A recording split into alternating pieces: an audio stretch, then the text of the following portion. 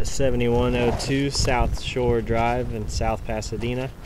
We've cameraed out past the problem area where the hole has appeared out by the driveway. This is the line going out under the driveway closer to the boat. It's doing a 45 up and over a little bit, more towards the hole, but everything seems to look good. No signs of a break in the line or any types of leaks or weak points.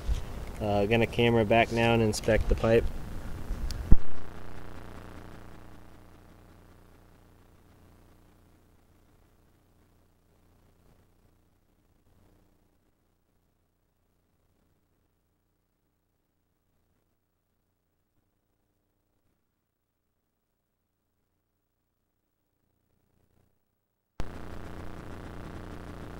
Cast iron.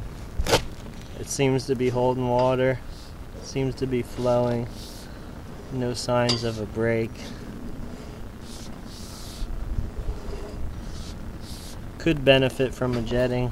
You can see the scale build up from the age. Got some build up on the side, but nothing appears to be broken.